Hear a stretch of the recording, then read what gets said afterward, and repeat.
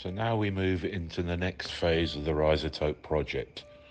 The science is almost finished, and now we are looking to start the pilot project, where we will select perhaps 10 or 15 animals where we'll actually insert radioisotopes into the horns.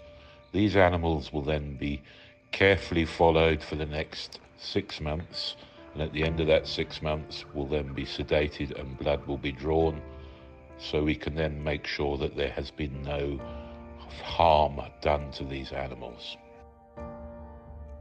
Detailed scientific dose assessments are being carried out by 3 international teams: a team at Colorado State University, a team at ANSTO, which is the Australian Nuclear Science and Technology Organisation, and another team in Russia at an organisation called YAFI.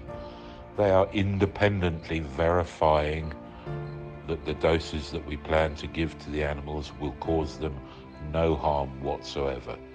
This is vitally important because we need to be able to demonstrate to the owners and other stakeholders in the welfare of rhinos, to make sure that what we are doing, and to demonstrate to these people that what we are doing is not going to cause them harm either now or in the future. Clearly, all of this scientific work comes at a significant cost.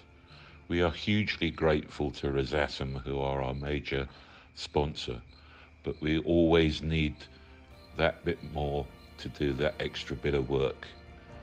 If you would like to contribute either to specific items that are necessary for the research, or going forward to sponsor the treatment of a particular animal or animals, we are always grateful for those contributions that you so kindly make.